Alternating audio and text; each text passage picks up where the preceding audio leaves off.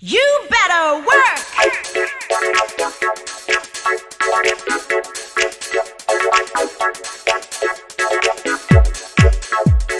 Protect your jewelry by keeping it in a jewelry case.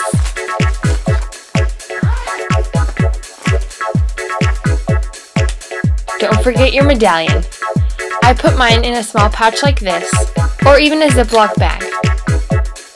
Label everything you can with your name and state so that it doesn't get lost.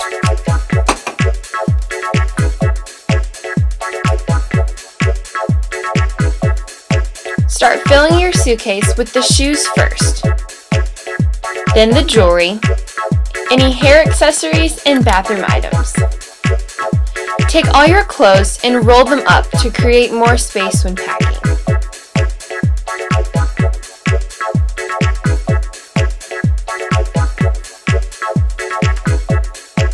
If you have a jacket with your suit, take one sleeve inside out and then put it through the sleeve of the other arm.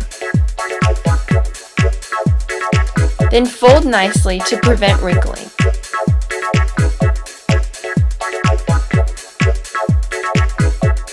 Roll all your nicer items in between a piece of plastic.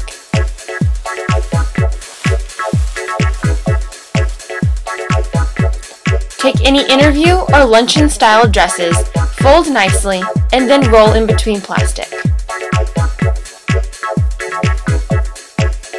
Starting with the last day, begin to fill your suitcase so the outfit you need first is on top. Don't forget your talent outfit and a sweatshirt for the theater.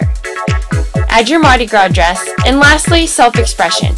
Start with the hemline and weave back and forth until your dress is completely in.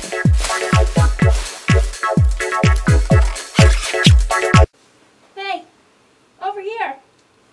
Come over here. Hey guys. This is my favorite whale suitcase, and I took this to Mobile last year. I'm going to show you how I packed. If I can get out.